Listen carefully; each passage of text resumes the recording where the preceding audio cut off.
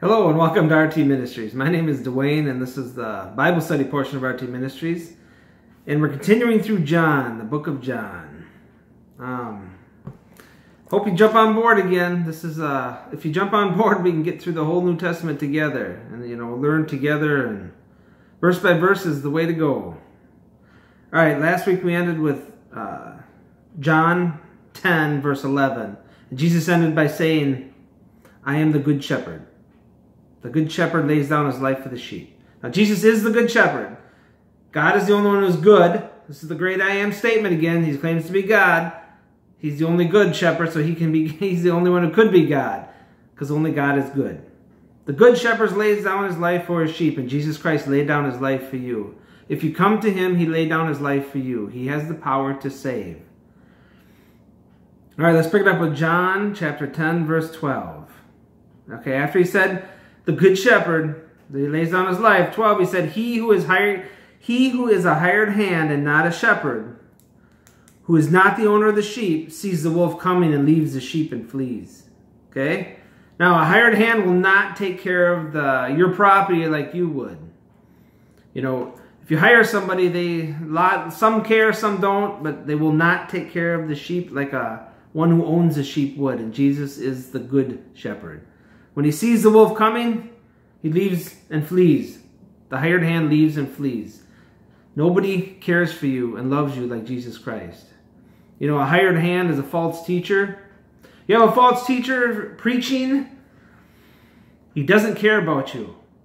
He only cares about himself. He has nothing for the sheep because he's a hired hand. He's not brought to you by God. God calls teachers. I've been called by God to preach and teach. That's what I'm doing. I have been called by God, but there's plenty of people out there that are hired hands. They don't care about you. They don't care about God, but they're standing in pulpits. There's other people that are not standing in pulpits that are hired hands too. They don't care about you. But the good shepherd lays down his life for the sheep. He'll protect the sheep. That's what it's saying here. He'll protect you. He won't leave when the wolf comes. Satan wants to destroy all Christians. That's what he wants to do. He wants to trip you up. But God will take care of you. He's the good shepherd. You don't have to be afraid of Satan. The Bible says to be afraid of God, right? To fear God, not Satan. And the wolf snatches them and scatters them. This is what happens when a hired hand is a preacher or a teacher. The wolf comes and devours all of them, even while they're preaching. A lot of churches out there now are devoured already, and they don't even know it. 13, he flees because he's a hired hand and not concerned about the sheep. There you go. I am concerned about the sheep. I want people to learn. I want people to grow in Christ. That's why we go verse by verse through the whole Bible. If you go verse by verse through the whole Bible, you have to hit the verses you don't like. You have to hit all the verses. Jesus Christ is the true good shepherd. And he doesn't leave the flock. He protects them all the way up until you're dead. 14, he says it again, I am the good shepherd. Same verse he said before, I am God, the good shepherd. He's the only one who's good because God is only good. And I know my own. There you go. Jesus knows his own. If you are saved, if you are born again, he knows you by name. And he's protecting you like the good shepherd. And my own know me. So not only does he know you, you know him. You cannot be led astray by false teachers. And there are a lot of false teachers out there. A lot of false teachers. Satan sends his own out there. But you cannot be led astray by them because you only know the good shepherd's voice. 15, even as the Father knows me and I know the Father. So the Father knows Christ and Christ knows the Father. There's a relationship there. And I lay down my life for the sheep. And he's going to lay down his life soon. He's going to pay the debt on the cross. The cross is the single most important thing about the Christian life and about Christianity. Because Jesus, when he lays down his life on the cross, he paid the debt for you. The full debt. He said it's finished. There's people out there saying,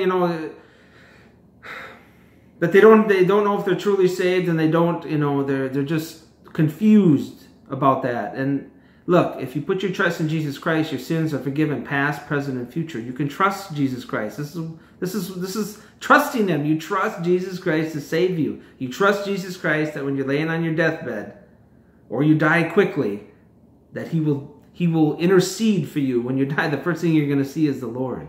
He will protect you from the wrath to come. He will save you. He will take you to heaven. And by the way, if people don't know Christ, I don't care who you are around this world, if you do not come to Christ, you do not have the Good Shepherd, and you are not saved, and you will pay for your own sins in hell. 16, I have other sheep, which are not of this fold. Okay, the other sheep, that's Gentiles, that's me and you. Outside the Jewish race is Gentiles, so he has other sheep that's coming in, and I was one of them, and you are one of them. We are the other sheep. I must bring them also. And he said he's going to bring them also, and they will hear my voice, and they will become one flock with one shepherd. Isn't that nice? We're one flock with one shepherd, with the Jews. The true Jew out there is the one who's circumcised inwardly, in the heart, born again. So if you're born again, you're a true Jew. A true Jew is not one outwardly.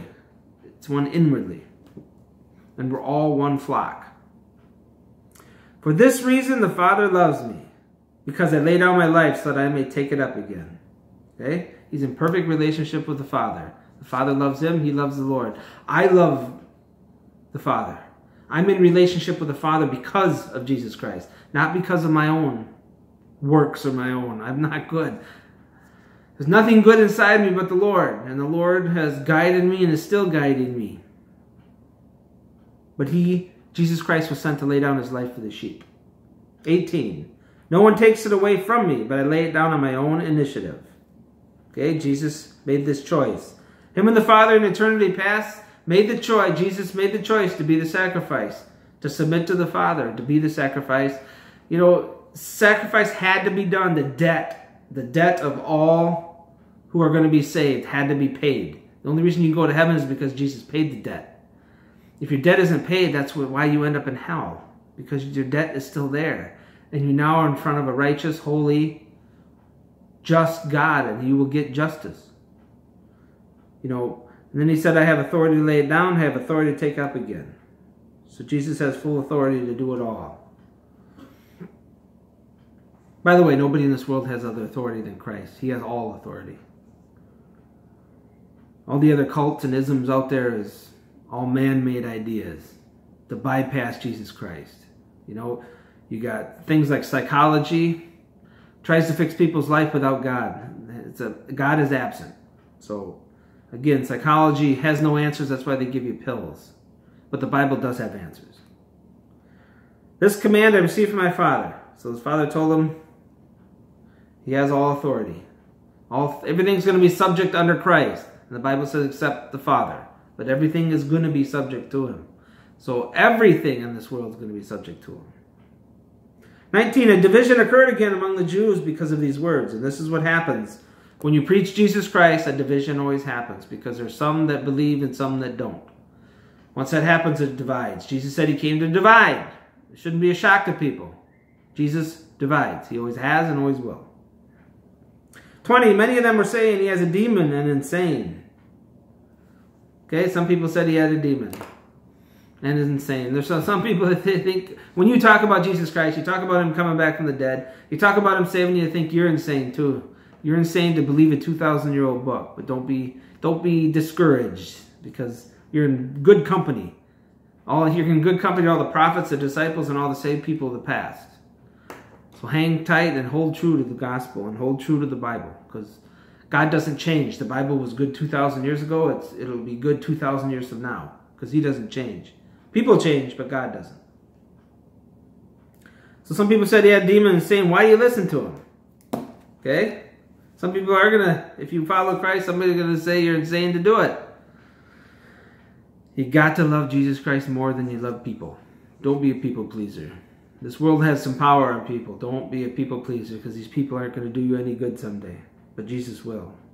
21 others are saying. These are not the sayings of one demon possessed. And these were people using their logic. He said, look, you're calling them demon possessed, but what he's saying is not the saying of somebody that's nuts or demon possessed or crazy. A demon cannot open the eyes of the blind, can he? And that's true, right? A demon can't open the eyes of the blind. Only God can do that, because he has to recreate the eye. Only God has that power. He's the creator. 22, at that time, the feast of dedication took place in Jerusalem. 23, It was winter and Jesus was walking in the temple in the portico of Solomon. So Jesus never hid himself. He came into the temple. 24. The Jews then gathered around him and were saying to him, "How long will you keep us in suspense? If you are the Christ, tell us plainly."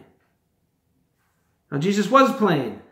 Again, people don't listen. You can tell somebody something about Christ and they just don't listen.